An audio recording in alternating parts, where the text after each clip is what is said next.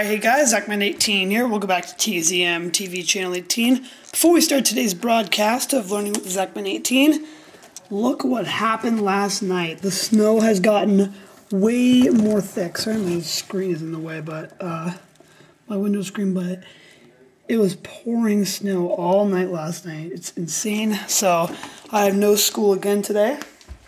And I'm sorry I wasn't able to put up an episode yesterday. I was too busy having so much fun in the snow and doing our snow day event on Game & Watch the other day that it just totally slipped my mind. But let's go ahead and get started. Today is March 22nd, the 82nd day of 2012, 284 days left in the year.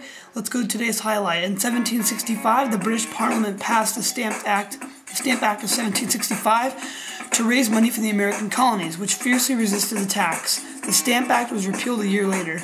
Also on this date in history, in 1312, Pope Clement V issued a papal bull ordering the dissolution of the Order of the Knights Templar.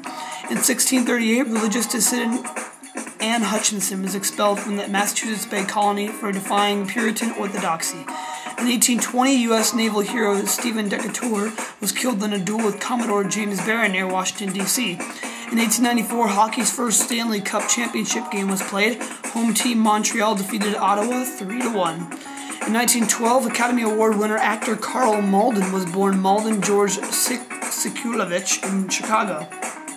In 1933, during Prohibition, President Franklin D. Roosevelt signed a measure to make wine and beer containing up to 3.2% alcohol legal. In 1941, the Grand Coulee Hydroelectric Dam in Washington State went into operation. In 1958, movie producer Mike Todd, the husband of actress Elizabeth Taylor, and 3 other people were killed in the crash of Todd's private plane near Grants, New Mexico. In 1962, the musical I Can Get It For You Wholesale, featuring the Broadway debut of 19-year-old Barbra Streisand, opened at the Shubert Theater.